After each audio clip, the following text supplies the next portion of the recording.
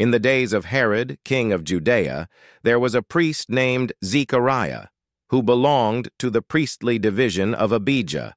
He was married to Elizabeth, a descendant of Aaron. Zechariah and Elizabeth were righteous in the sight of God, observing all the Lord's commands and decrees blamelessly.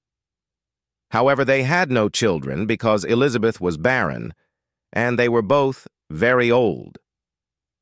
One day, while Zechariah was serving as a priest before God, it was his turn to enter the temple of the Lord and burn incense. As the worshippers were praying outside, an angel of the Lord appeared to him, standing at the right side of the altar of incense. When Zechariah saw him, he was startled and gripped with fear. But the angel said to him, "Do not be afraid, Zechariah. Your prayer has been heard. Your wife Elizabeth will bear you a son, and you are to call him John.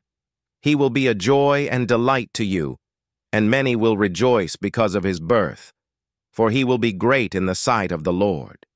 He is never to take wine or other fermented drink, and he will be filled with the Holy Spirit even before he is born. He will bring back many of the people of Israel to the Lord their God.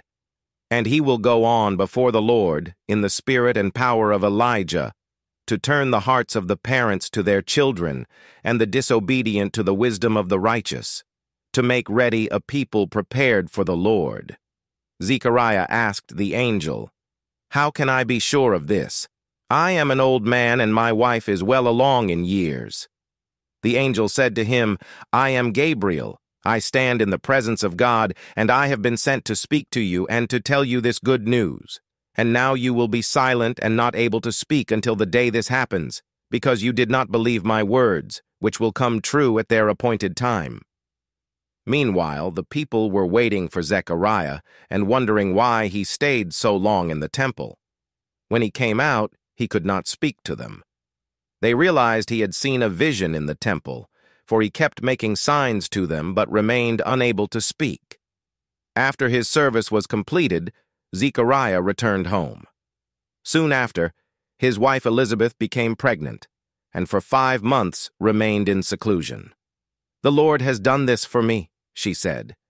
"In these days he has shown his favor and taken away my disgrace among the people."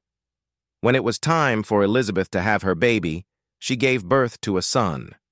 Her neighbors and relatives heard that the Lord had shown her great mercy, and they shared her joy.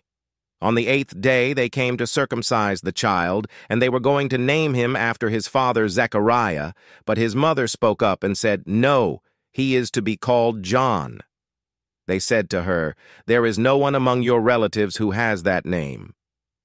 Then they made signs to his father to find out what he would like to name the child. He asked for a writing tablet, and to everyone's astonishment he wrote, "His name is John." Immediately his mouth was opened and his tongue set free, and he began to speak, praising God.